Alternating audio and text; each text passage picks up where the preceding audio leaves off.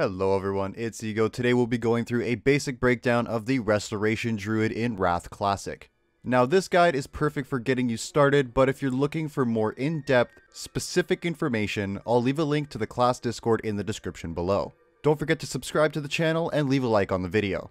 So here are the topics we'll be going through in this video. We'll be looking at talents, we're going to look at professions, stat priority, gearing, gems and enchants, consumables, rotation, and finishing it off with weak auras, add-ons, and macros. Let's start with the talent builds. This will be your cookie cutter restoration talent build where you pick up some key talents for more single target healing like Empowered Touch, Natural Perfection, and Living Seed. This build is great for when there's fewer healers in your party such as 10-mans or dungeons. However, you're still able to do raid healing in 25-mans. The glyphs for this build will be Wild Growth, Swift Mend, and Rapid Rejuvenation, though you could swap that last glyph for Nourish. The next build though is ideal for raid-wide heals through Rejuvenation. The talent build here grabs talents like Celestial Focus to increase your spell haste, which when paired with the glyph of Rapid Rejuvenation, gives you amazing raid-wide healing potential by blanketing Rejuvenation on your raid members. For this build, you lose out on some single target healing potential, of course, because you're swapping out of those points you would otherwise put into Empowered Touch, Living Seed, and Natural Perfection. For your glyphs in this build, you'll be running again the Wild Growth and Swift Mend glyphs alongside Rapid Rejuvenation. For professions, we're keeping it simple by picking up Engineering because it's just too powerful in Wrath of Lich King to pass up. We'll be getting Hyperspeed accelerators on our gloves and Nitro boots along with other gadgets we can use. Then we'll be picking up Tailoring as our secondary profession for the Light Weave Embroidery Cloak enchant that is specific to tailors. Now looking at the stat priority for Resto Druids, the priority list will be as follows. You'll want to stack as much haste as you can to reduce the cast time of your spells and of course reducing your global cooldown, or GCD if you want to call it that. That's primarily what you're after when we're looking for haste in this case. We want to bring our GCD down to be able to apply Rejuvenation to targets faster and more frequently.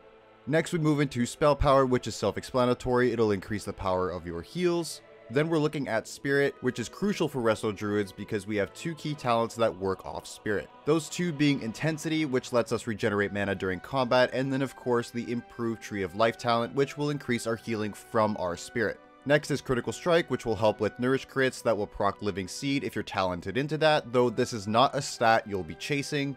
Then to finish it off, you'll be going after Intellect. For gearing, gems, and enchants, I recommend using an amazing add-on called Loon Best in Slot, which will give you lists of the best in-slot gear for each phase, for each class, and spec. This add-on has been a huge quality of life improvement, and I highly recommend you get it. For consumables, as a Resto Druid, you'll want to be always having a flask active during your encounters, the flask of choice being the Frostworm Flask, which will give you a spell power increase. Then for food, you'll want Fish Feasts. If you don't have a feast available to you, be sure to have some Firecracker Salmon on hand. In regards to potions, you'll want to use Runic Mana Potions, and then you'll want either Potions of Wild Magic or Speed. Now there's two rotations that I know of for the Resto Druid in Wrath. First being of course your standard raid healing, which goes as follows. Ensure you're always casting Wild Growth on cooldown, always be applying Rejuvenation to all your raid members, and keep Regrowth active on tanks or anyone who will be taking some extra damage. A couple abilities to take note of is Swift Mend when you need a quick healing burst, Life Bloom when you get Omen of Clarity procs, which will also give you some mana back, Nourish targets who need some direct healing, and then use Nature Swiftness with a healing touch in a dire situation. For a more tank healing focused rotation, a lot of it stays the same. You'll want to use Wild Growth again, you'll want to keep Rejuvenation and Regrowth up, and also 3 stacks of Life Bloom. From there, the same deal, you'll Nourish when you have to, use Swift Mend and Nature Swiftness when needed. For weak auras, macros, add-ons, and more, I've created a list that I continue to update with the best add-ons, macros, and weak auras I can find in my Warcraft journey so far. If you'd like to get access to this list, all you have to do is subscribe to the channel, which is free to do, and then head over to the channel homepage. From there, you'll see the sub-only video. Click on it, go to the description, you'll have access to a bunch of exclusive sub-only content.